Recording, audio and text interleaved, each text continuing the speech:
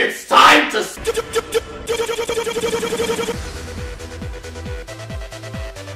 bitch, until that track when I'm spilling that crack. My militia rate a villa, I'm a villain that's black. Back killing, mass stealing, my chillin' backpack. Rap skill is past means rat building that's that.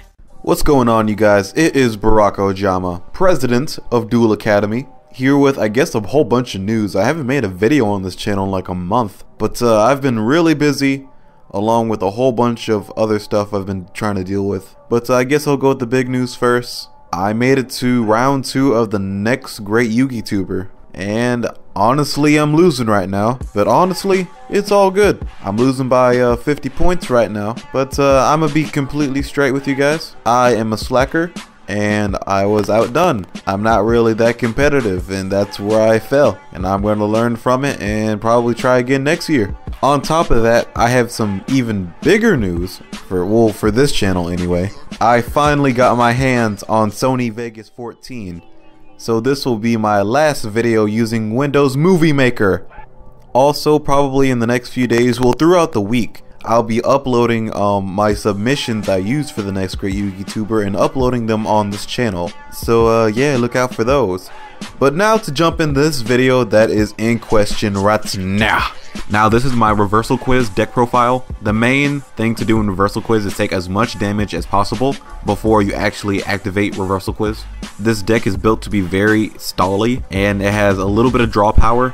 But I guess the main thing in this deck is that your opponent leads to his own demise, which I find that freaking hilarious. So anyway, I run 3 lava golems. You contribute monsters on your opponent's side that can really mess him up as far as him setting up with either Xyz or synchros or anything like that. And plus, doing 1,000 points of damage is not too shabby, especially when you use reversal quiz. That can be an easy win right there with lava golem. Battle Fader, he is more like the shield of this deck.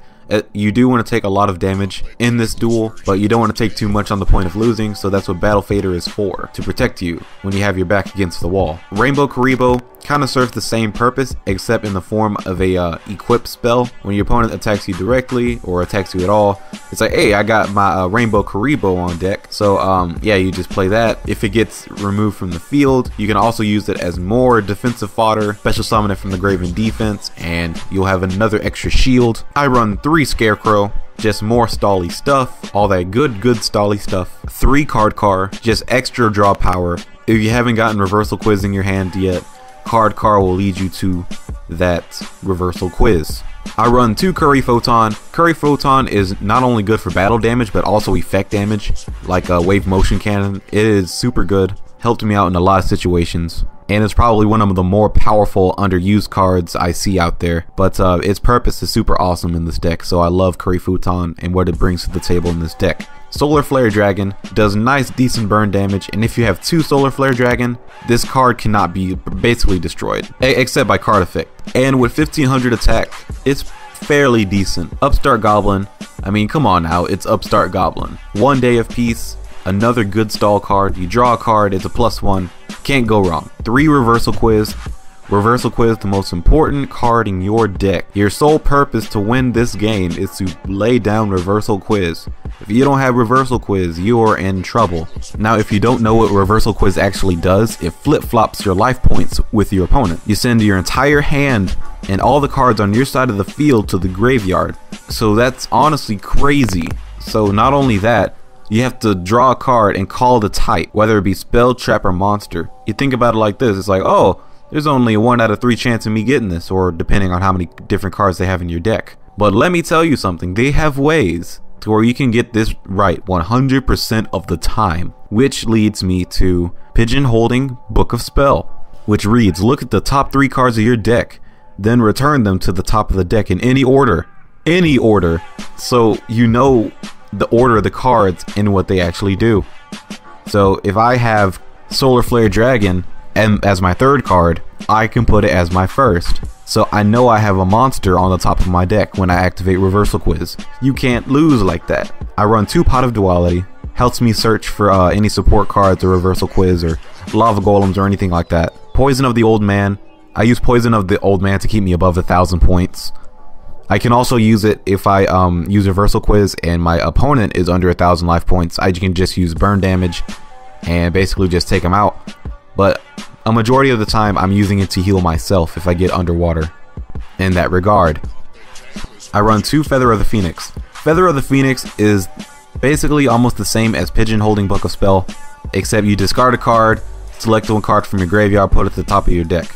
So as far as that, it's not the same, but almost the same as Pigeon holding Book of Spell as far as its usage with Reversal Quiz.